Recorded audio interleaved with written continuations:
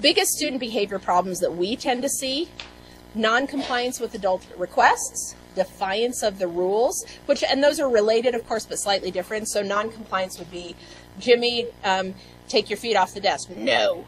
Okay? As opposed to just defiance of the overall rules, like the rule is no running in the halls, and Jimmy is forever running in the halls. Failure to work on assigned tasks, tantruming, aggression, overactivity or inattention. What are some other ones that you see as kind of high-frequency problem behaviors in your settings?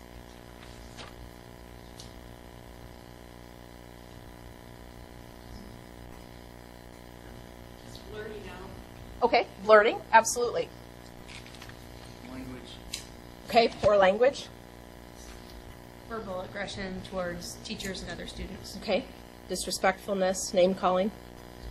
All right. A few of the interventions that I'm going to just highlight today, one we already talked about is just the use of differential attention.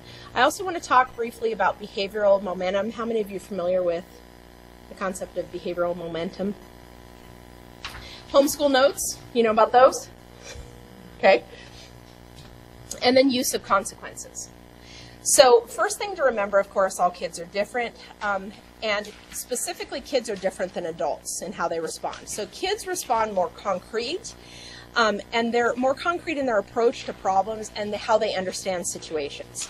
Again, we talked about that pesky frontal lobe, and even when kids don't have ADHD, just by virtue of being kids, their frontal lobe is not yet fully developed. That means that our favorite strategy is intelligent grown-ups, verbal reasoning. Who's with me?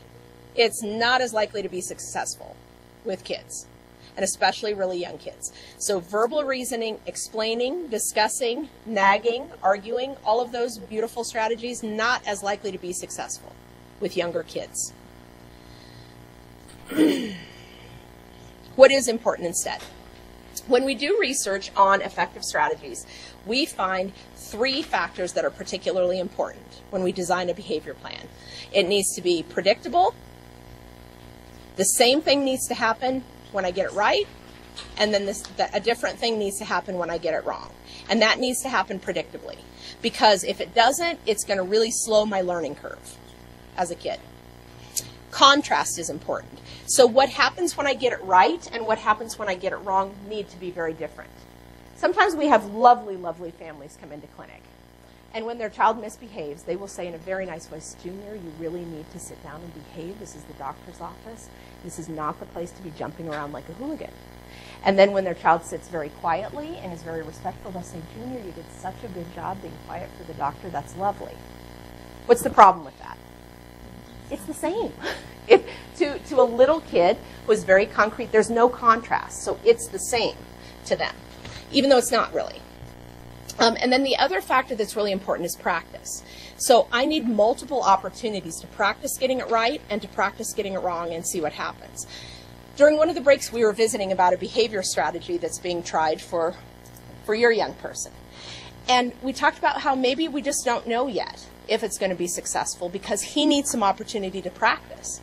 He needs some occasions of seeing what happens when he meets the goal and seeing what happens when he doesn't meet the goal, to see that contrast before we're going to know if that intervention is going to be successful. So what we also know is that in terms of behavioral skills, how fast that learning happens depends on a mix of these. And you know, earlier we talked about the diathesis stress model, right? That when you've got the genetic loading and you've got the environmental stress, when you have more of one, you need less of another. Same sort of deal here. We need predictability, we need contrast, and we need practice. If any of those features is not present, the others have to be present even more so to compensate for us to get the level of learning that we need. So if we have parents who are highly predictable, very consistent, but they just can't muster much of a contrast, the predictability can carry the day, but it's going to take a little bit longer, right? If it's a behavior that doesn't happen very often, but we've got great consistency and predictability when it does, and there's high contrast, it'll still happen. It's just going to take longer. So ideally, we want all of these things in place, and then learning happens, and behavior change then happens more quickly. Does that make sense?